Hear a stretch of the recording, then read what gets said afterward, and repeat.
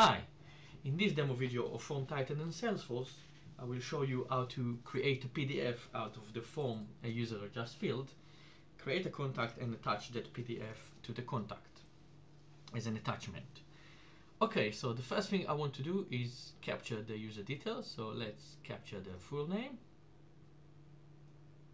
Let's capture their email. And obviously we want their birthday, so let's bring in a date time, or a date control, sorry. I call it date of birth. And maybe the last thing I want to do is allow the user to sign the form. So privacy, let's go to signature and let's allow them to sign the form. I'll just make it a bit smaller, something like that. Perfect. Okay, so the first step I want to do is obviously generate a PDF. So if I go to PDF mapping, map fields, I can here have two options, either use it in basic mode or dynamic mode. I'll start with basic mode. This is where you can say, I've got a PDF that I've created, I just want to place the fields on it. So I've got a template, I just want to populate it. So this is my template, and now I can just go to element and start bringing the fields over. So full name, and put it there, and bring in the date of birth and put it below, and so on and so forth. So I'll just finish that, and let's bring in the signature, put it over there, and you know what, for the signature let's make it a bit bigger. Okay, that's how easy it is to generate a PDF. I can encrypt the PDF and set a password if I wanted to. I want to preview the PDF before I submit. That's what I've done. I can give titles and things, and obviously send an email to the user or owner with a PDF, or any other person. Okay, so let's apply this and let's see it in action. So let's put in first, last, and first at last.com.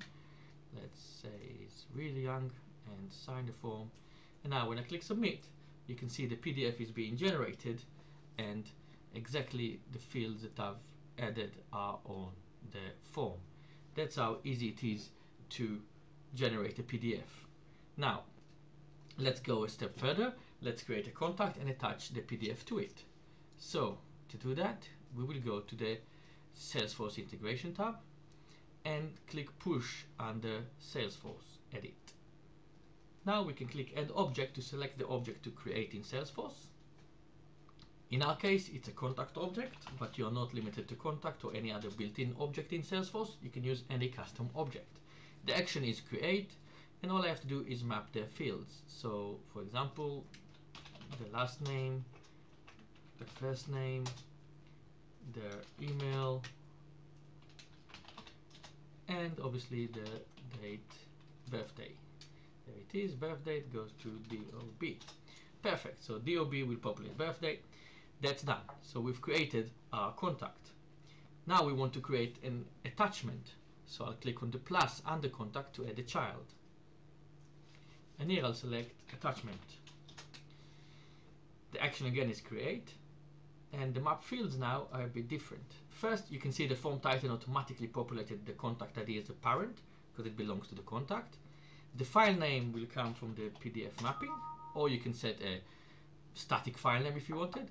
And the body of the attachment is the PDF mapping.